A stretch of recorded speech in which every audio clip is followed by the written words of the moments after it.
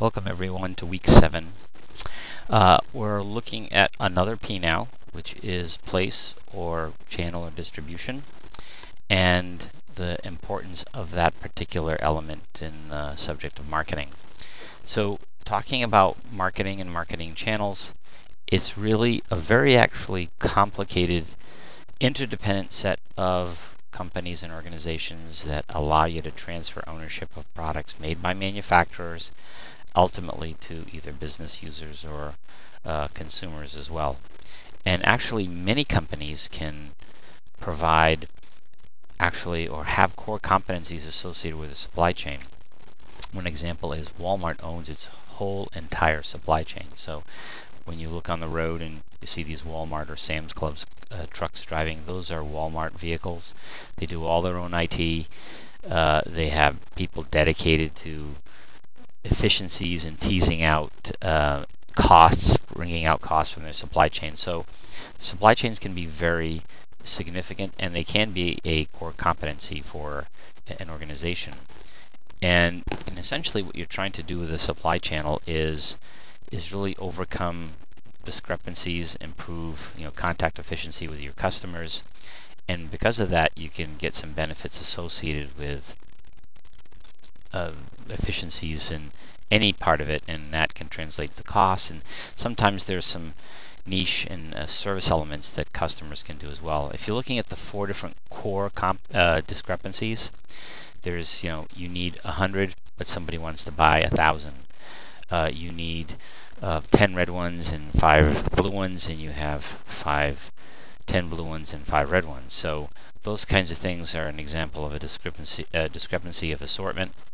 And then you have something where it's known as a temporal discrepancy, where you're not really ready to buy something yet, or you don't know that you need to buy it, but then you're made aware of it, so there can be a disconnect there. And then you need 100 shovels in Columbus because that's where the snowstorm is, but all the shovels are located 200 miles away in Indianapolis or something of that nature. So what supply chain does is it helps to smooth out these inefficiencies and the discrepancies that come up because of what consumers want and what suppliers can provide them with. And this slide here does a really nice job of showing how an intermediary, it actually shows Circuit City in this case, which I need to change. I keep saying that every time I use the slide, but because they're no longer in existence, it's better to put Best Buy there. But then you're starting to wonder about Best Buy themselves with all the issues that they're running into as well in the retail sector, which we'll talk a little bit about later on in the slide set. But you can see through here that instead of having each company having to deal with each consumer, now you deal with this big intermediary, and they deal with the individual consumers. So instead of having 20 transactions, as you see on the top half of the slide, you actually only have 9 transactions associated with putting a proper intermediary in there.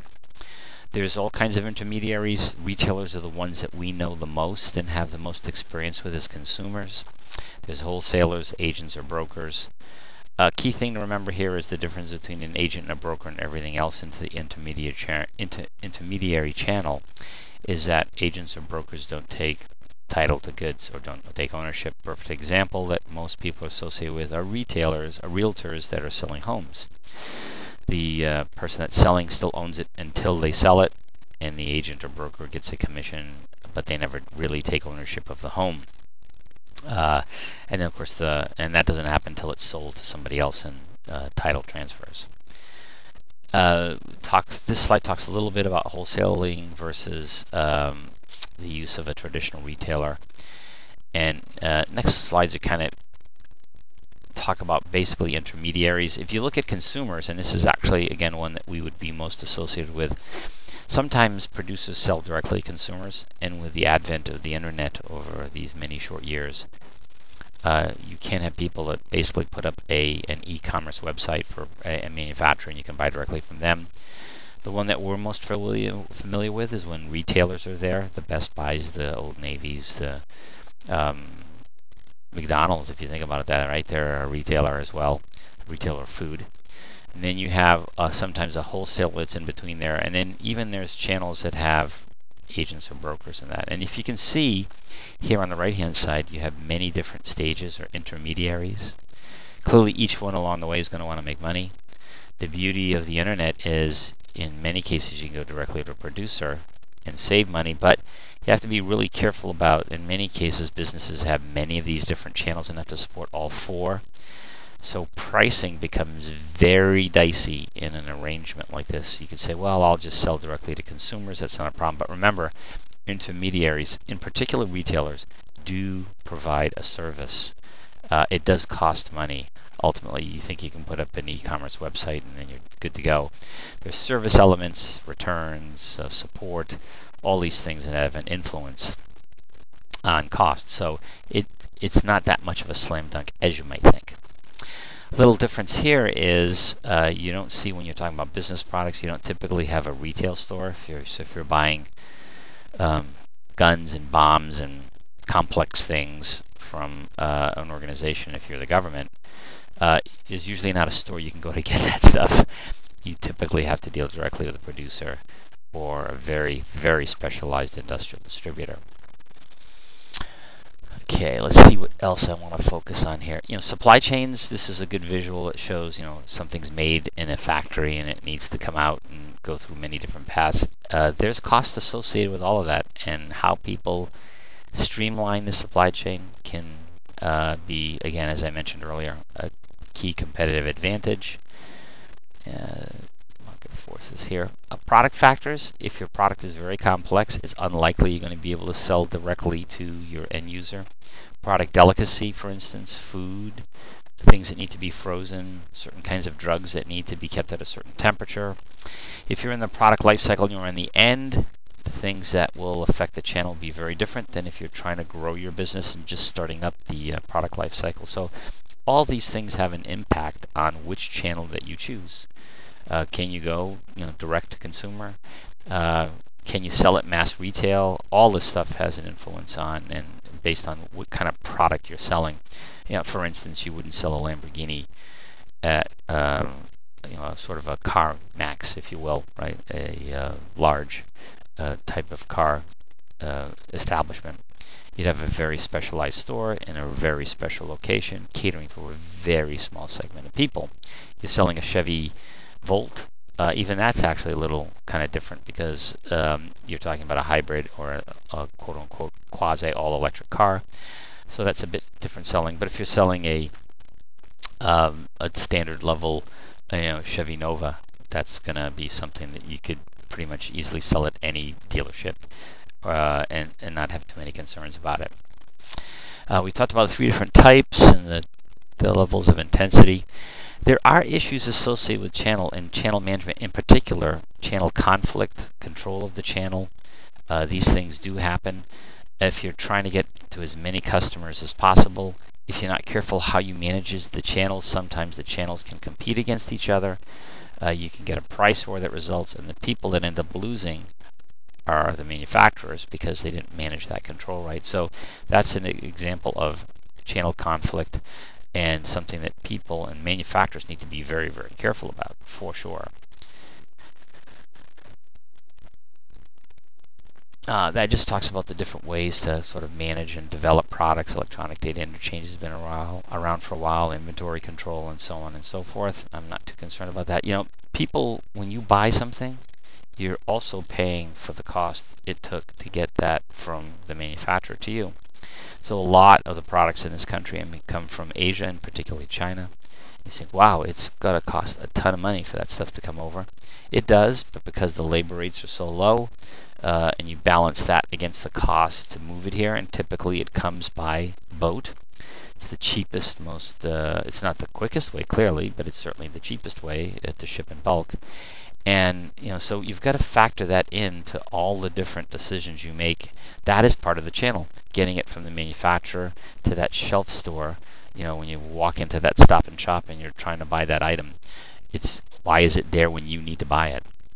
So the type of transportation mode you pick, and by the way, and I'm sure this is obvious to all of you, but when you hear free shipping, there's no free shipping.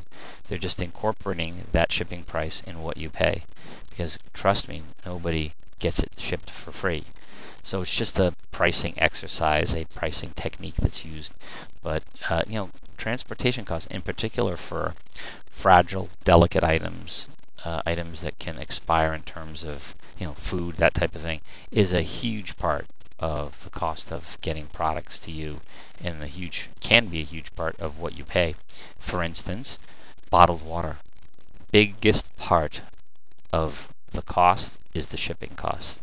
The water, the bottling, costs next to nothing, right? It's probably the smallest component of the price of a bottle of water. So keep that in mind when you see this. Retailing is another big area here of channeling. It's something that we're most familiar with as consumers. It also ends up being a very significant part of the GDP of the United States. A lot of people employed, a lot of businesses involved in this. It's up to 40% of the gross domestic product of the United States. That's a pretty big number. And this kind of just shows it in a different way visually by a pie chart. It's big. There's different kinds of operations. You have franchises, chain stores, independent retailers. Some retail, you go to a factory outlet, to a BJ's Wholesale Club or Costco, you don't expect white glove service. You go in with Tiffany's, there's somebody meeting at you at the door.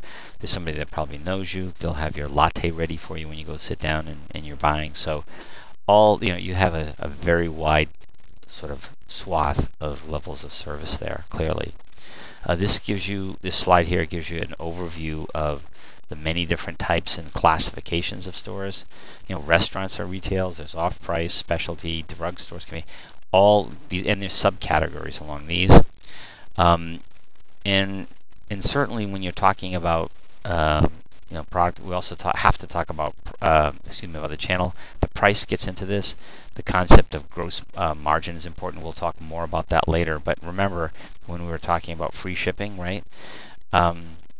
There's no free shipping, and the pricing that you might expect for the same item in a Walmart might be very different than what you pay at a CVS, and it might be very different than you pay at a convenience store because of the location. So we'll spend more time on pricing later on, obviously, because it's the last of the 4 P's that we end up looking at as I go the wrong direction here.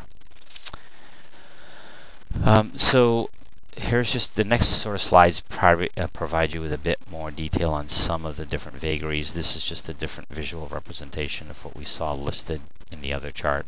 No really different. Automatic vending, right? Direct email. That's all examples of non-store retailing. When you see that red box at the Cumberland Farms, that is retailing, right? The vending machine where you're getting your soda or your water or your your unhealthy snack at work or in a building that you may be in. That is retailing. All of that is. There used to be, at least when I was growing up, a little bit more door-to-door. You don't see, or office-to-office, you don't see that anymore. But home sales parties is still very, very big. Things like Pampered Chef, Avon, all these parties for these specialty kinds of products. Definitely still very big and a very healthy industry in terms of retailing. Direct mail, you used to get more stuff in the mail. Now it's more email and blast emails. You don't see as much telemarketing as there used to be. Catalogs and mail orders still very big. Franchise is a very popular model in the United States. Here's a list of the top 20. This is kind of dated. It's 2008, but there hasn't been too much variation in these. 7-Eleven, Subway, Dunkin' Donuts, McDonald's, all examples of franchise models where you are given the right by a franchisor to use the information and the products and the marketing power behind the company, and in return for every percentage of what you sell, they get something back.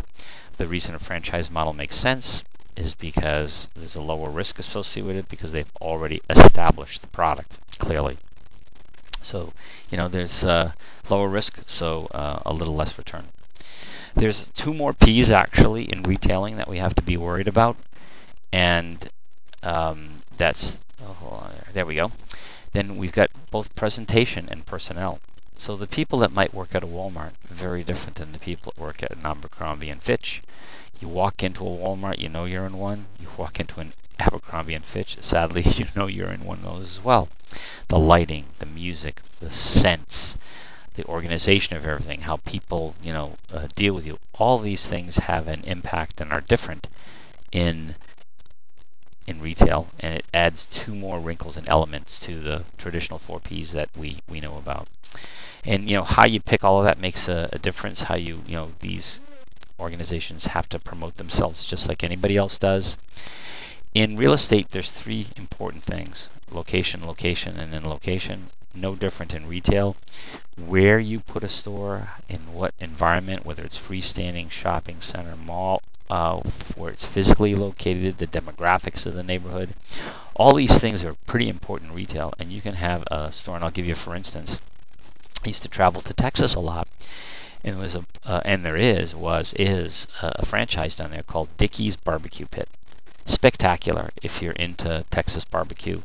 It's basically a chain restaurant for Texas barbecue, and it's widely successful in the South.